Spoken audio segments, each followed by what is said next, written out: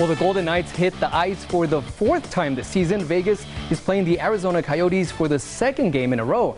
John Treach joins us live here in the studio, and I know that the Knights are trying to stay undefeated in year 4, right?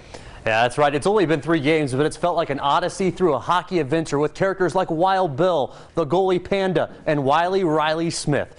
The Golden Knights have erased deficits with drama and flair this past week, but every victory shouldn't be accompanied by a defibrillator. It's been a suspenseful stretch for Vegas. On Saturday, they trailed 1-0 with 90 seconds left when Wild Bill William Karlsson tied the game. They'd win in overtime. On Monday, Vegas trailed 2-0 when 2 goals by Riley Smith fired up the comeback machine again. Impressive, and it's a bottom line business for sure, but the path to victory shouldn't be such a rocky road.